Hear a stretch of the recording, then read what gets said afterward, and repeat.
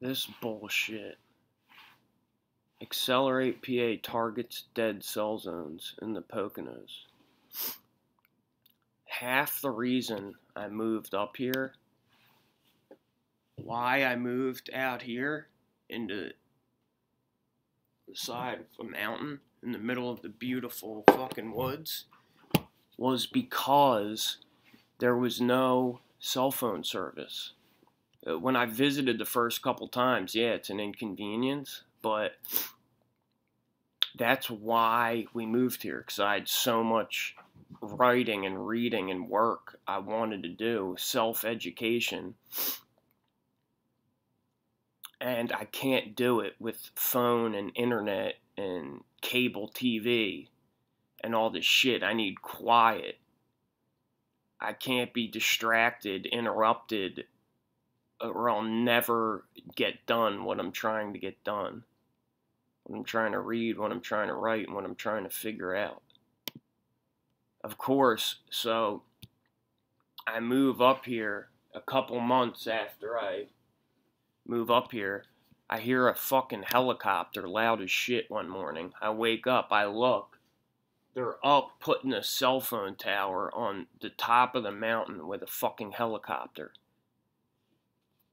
If you think this is about economics, business, finance, you're fucking nuts. They're putting towers everywhere. They're putting towers where no one lives. They're putting towers in national parks and game reserves. They're putting towers where people homestead, where there might be one person every 100 miles. You see, that doesn't make any sense as a business model. Do you get that? And look at this fucking fear porn.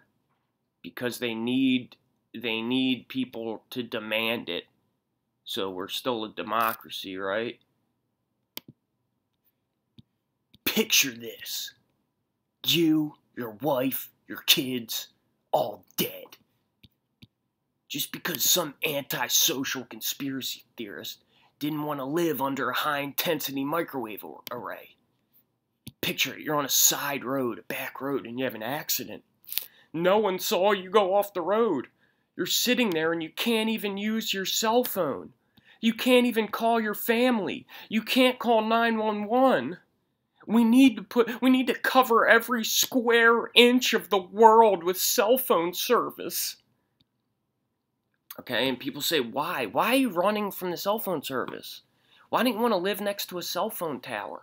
Why don't you want to live next to a fucking meth lab? You know? Multiple reasons. Number one, it has long-term harmful effects. It's an environmental contaminant.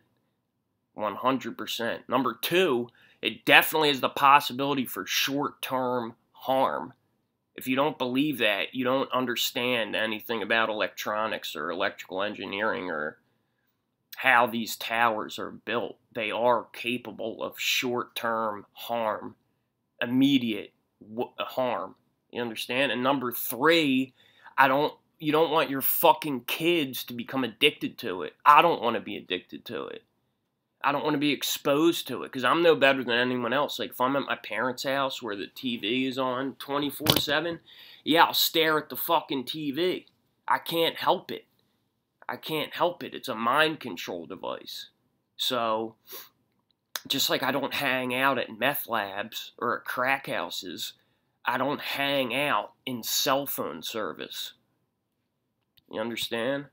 That's why I'm running from the cell phone service.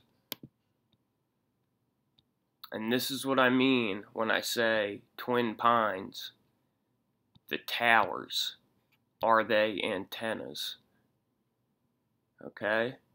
Look up at the top row here. All these antenna symbols, they are tree symbols. That's what I see.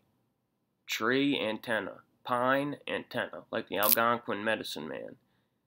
The IOT, but it's not the Internet of Things, it's the Internet of Trees. That's what we used to have. Okay, and look up in the top row, the cell phone bar service symbol is tipped over, mirrored as a tree also. Look at the Bluetooth symbol. We tip it over, and it's twin pines. It's two trees. It looks like back-to-back E's, but it could also be two trees with the frequencies coming off them. Like I said, why do they make these cell phone towers in the shape of trees when no one believes it's a tree, you see? So what's the point if they're not serving their purpose? Do you know what I'm saying? Why do they make them look like trees? Is it just a truth drop?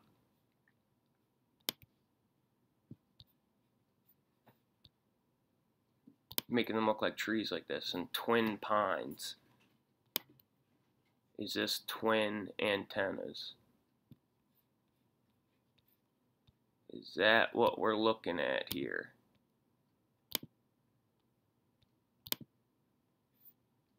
Twin pines. Twin pines.